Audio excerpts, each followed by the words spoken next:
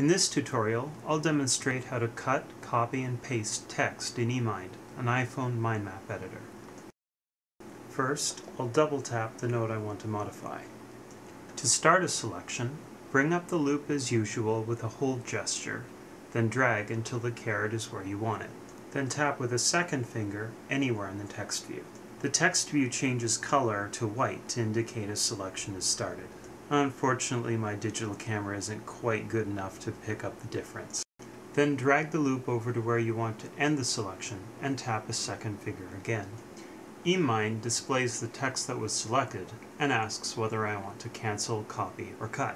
I'll choose copy. Now I'll click Done to end editing the node and edit a different node. To paste, bring up the loop, but then double tap with the second finger.